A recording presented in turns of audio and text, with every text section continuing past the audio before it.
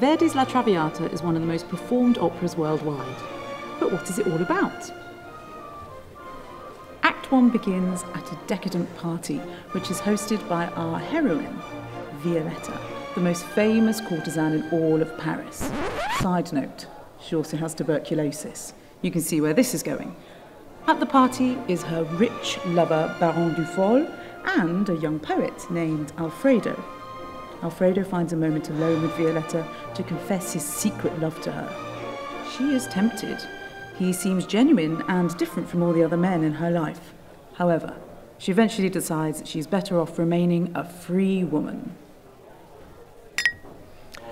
Fast forward 3 months and Violetta has given in to her feelings for Alfredo. So they leave Paris and take up residency in the countryside, which of course is a picture of domestic bliss. Alfredo's father, Germain Père, turns up.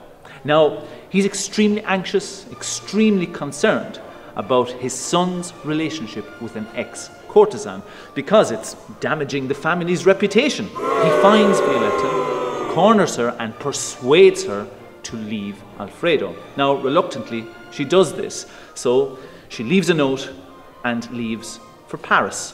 When Alfredo arrives in Paris, he arrives at a party to find Violetta with the Baron. Now, this looks terrible on Violetta's part.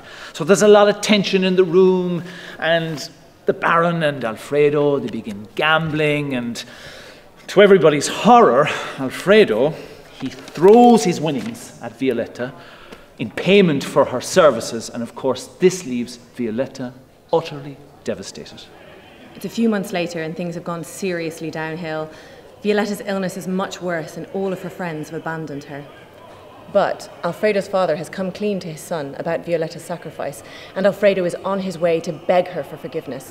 They are reunited, but as this is a tragic opera, it's going to be too late. Violetta says she's feeling much better, but Verdi's just messing with us. Moments later, she dies in Alfredo's arms. Don't forget your tissues.